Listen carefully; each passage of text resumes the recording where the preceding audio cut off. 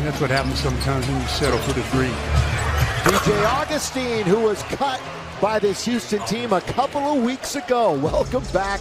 Knocking. Had a real set rotation with all the unavailability. That's all they've been doing is tinkering with it from day one. Of course, AD still out for a while. Kendrick Nunn on the trip, but he's out. Augustin hits his second outside jumper.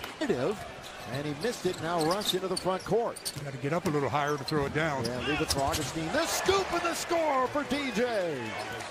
Boy, shoots one from one. Outscore the Laker bench by 3. Augustin, he's got it. Rattles it in. That's his third 3. He's 3 for 4. Rebound Russ.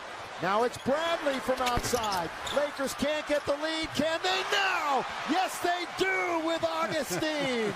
Now we've had 6 lead changes. 9.5 to play. The Lakers survived the chap. Corner. Augustin. DJ, what a